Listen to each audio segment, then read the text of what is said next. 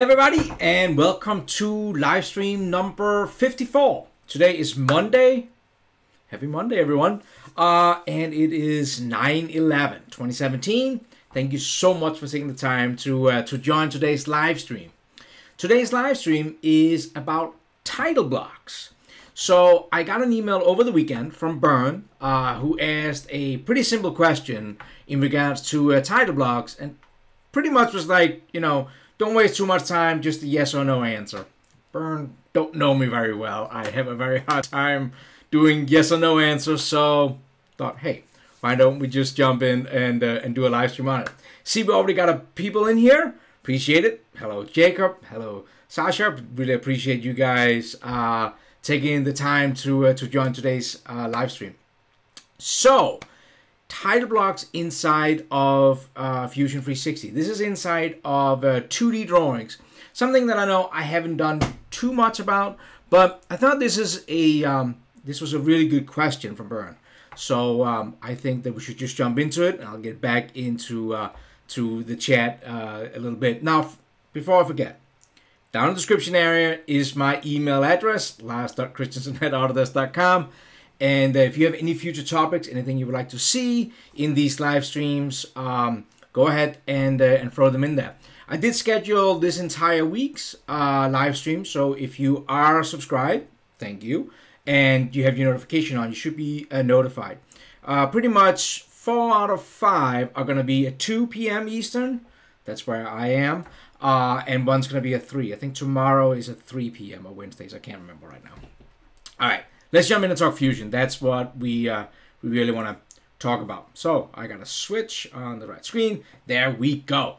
All right, so talking about 2D drawings and talking about title blocks. So if I go in here and click on drawing, and you get two options down here, from design and from animations. We should definitely explore this a little bit deeper. But let's just go in here. You get a menu where you can choose. Well, there's a couple of different options. You can either do ASME, what is American Standard, or you can do ISO. Let's do ASME first. So let's just hit OK. And it's just going to take a second for Fusion to load up the drawings here. And I'm just going to place this view. The view have nothing to do with anything. So down here we get the ASME standard title block in here. Now, if we go back to our model and we do a whole thing again from design and we click ISO, so for all my European friends, pretty much the rest of the world and United States, I think, you will see the title block looks a little bit different in here. And so this was the ASME. Kind of, they pretty much contain the same thing. They just laid out a little bit different. Now, a couple of things that you should know about these title blocks. If you're not familiar with 2D drawings, title blocks are kind of like, I don't know, what do you want to call them? Like the index or the book cover or something like that. Like this is where you have like your customer name, the part number, right? Who approved it, drawn by, all kind of like critical information in here. One thing that is neat in here is that if I hover over it, you see how it kind of like changes the way it looks.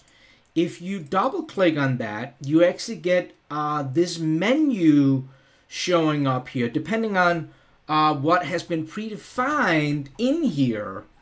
And of course, we're going to talk a little bit about customizing, how do you customizing your title blocks, because people many times want to do that. But you should, if you don't have any specific company standards, this is probably a very good place to start out. You can insert your company logo right here. So if I click on this, it should open up a dialog box. This goes right out to my desktop, and I have a logo here. Now it says here place in the lower left corner, so you will actually see that, whoops, if you don't click, hang on, this might be because I got the recording software going. Let me try that again. So select your image, there will be your company logo. I select Globex, what I believe is a Simpson company. And if I click down here, it's supposed to snap down here, what it should doing on yours. I think it's my recording software that's screwing up. But then it places your logo in this box. Now, I should probably have done a little bit better job with this. You can see how the two of the lines kind of like gets washed out. That's totally on me. But this gives you an option to insert your company logo in here. And then you can do other things in here. You can add, you know, different sections. So approved by, and many times this is done not by names, but actually initials. So you can actually go in here, and we should be able to type in initials in here. Oh, my computer is really acting up. That's interesting. Okay. I can't use the shift command right now. So you can add different things in here drawn by. You can see all this. You can fill all this out, and when you then hit OK, those should come in here. Look, invalid keyboard. Okay. This is what I love live streams. Why can't I do my shift in here?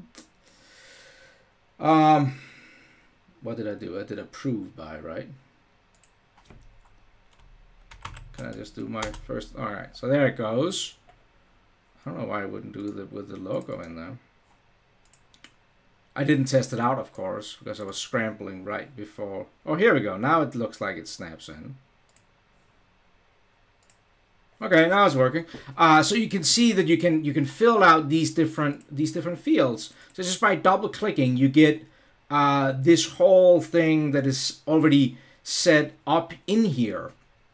And of course, I did this in the ASME. If I go over to the ISO, you will see the same thing happens. If I double click, I get this showing up right here. Now, a couple of things we should probably talk about before I even go out and talk about customizing this. And that is that if you, for example, in this case here, we have the logo in here. You don't want to have to change things around all the time. You can actually go and you can output the drawing as a template so you can reuse that again. I'll show you that in a second. So that's kind of like how you can go in and you can modify the title block if you don't have weird keyboard interference. Double click on the title block and then you get that dialog box. You can change all the things in there. And I will definitely recommend that if you don't have like already a created title block for your company, just use that and it has all the things you need in there. But if you do have your own custom title block, what many companies do, how do you modify this title block? Let's look at that. For that, you actually need to use DWG. So that's an old 2D Autodesk 2D Autodesk format, DWG. And to do that, you can't. I don't think you can do this inside of Fusion, really, honestly. What I will use is AutoCAD.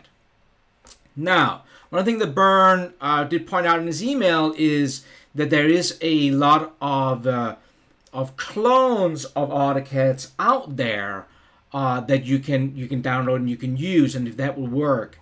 And Bern, that is on you to test on your own. However, do be aware of that if you Google AutoCAD, and I'm using something called Light, AutoCAD LT, that's what I'm going to be using right now. If you go in here and you go to the if you just type in AutoCAD or AutoCAD LT, and you go into Autodesk site, do be aware that you can download a 30-day trial. So this 30-day trial will let you create for the next 30 days, your title blocks. But also be aware of, and I'm just saying this, if you are a company, a decent company, be aware of that for $50, you can have access to AutoCAD LT for a month. And that should give you enough time, to to get your title blocks all laid out and defined and things like that. I mean, like, you know, this is a good lunch with your sweetheart kind of price, and you have a whole month to do that. So just be aware of that there is that option. Now, I'm going to start a new project inside of AutoCAD LT. Now, let's just make sure that you don't come to me for your AutoCAD questions, because I don't know much about AutoCAD, as you will see in 2 seconds. But I will show you a couple of tips that, and then you can probably hack your way off the rest. First of all, where the origin is down here defines where the title block is going to be laid inside of Fusion 360 when it comes in here. So the lower right corner down here, that is where the origin is in here. And then you can pretty much start drawing up how you want the title block to kind of like lay out. So I'm just going to create kind of like a rectangle here. I'm going to make it 8. I'm going to do this in inches. 8 inches long, 2.5 inches tall, and that's going to kind of like be my title block here. And all you now can do is you can start drawing up all the lines, you know, and this is where I'm saying don't come to me for too much information in regards to how AutoCAD works. But you can see here all this kind of like the same tools as we are familiar with in here. You can also add text. So if I click here, I can place a text line. This is maybe where, you know, I would put in like customer. So this is where I want the customer name to be in here. And then here's a little trick. If you so in AutoCAD you can type things in. If you type in ATT, you get this at definition. So type in ATT, and if I click on that, I can create one of these tags. So I would probably call this one customer name, and then, and I'm misspelling it, that's okay. And then what is the prompt? So I would say, who is this for? This is how I would, I'm a sucker for these kind of, you know, in here. And you can change height, you can do all different kinds of things. Make this 0.75, whatever, in the text height. So then I get this, that was a little bit big, whatever. So then I get this customer name tag that I can place in here. Now, the customer name is not going to display anything in the title block until we put it into the prompt. So what I'm going to do now, you should define your title block with all the things you want within the parameters, insert your image, all that stuff. YouTube is probably a great place for tutorials for how to do that. So I'm going to save it as a DWG, and I'm just going to throw it on my desktop here. Doing this live. So I'm going to put it on my desktop, and I'm going to call this one title Lars. Tile. I can't even spell today. Oh, Monday. So I'm going to save that as a DWG. Now when I go into Fusion, to bring it in, I'm going to go down here in the lower area down here. And don't, you know, you can always rewind these videos, right? And down here, if I click down here, you will see I get a title block. Now, right now, it has the ASME, or the ANSI title block. But if I say Insert Title Block, and I go and find on my desktop that title Lars we just created, you will see that that title block gets brought in. Now, it only shows the customer, but of course, if I now double-click here, now you will see I get that prompt that we put in with the AT&T tag. So here, if I now type in Globex, my keyboard is acting up. Type in Globex, you will now see that that's gonna appear in the title block, and that's kind of how you can create and customize your own title blocks. Now, like I said, I know this is not fancy, but I wanted to show it from the ground up. I didn't want it to just have some pre-fancy title block already made up. So what is important, like I said before, is that when you got everything customized in here, you can save it out as by clicking out here, output, save it as an output drawing template. And it literally saves it back into where all your standard is. So I can go over and you can create new folders and you can do, different things in here. So I can call this one my drawing template. Oh, that's what we call it, title block template. Bum, bum, bum. And you can, of course, you can go wherever you want, this to kind of like live in you can create your new folders, new projects, wherever you kind of like want. I actually have one call template in here. So this is maybe where I would place mine, put it inside of there. And when I hit save, then you will see that it now lives within that template folder, wherever it now is. There we go, template. So now it lives in here, title block template. But where it works is that when I go to create a drawing from this, just like we did in the beginning, from design, then over here, where it comes and says template from scratch, I can actually now go and browse to that title block template we just created 31 seconds ago and select that. And that is now going to be the drawing template it's going to be using. So when we open up this drawing, it will now open up with that template in there, and we can now, work with that. You probably wouldn't have had the Globex in there, but whatever. I think you get that.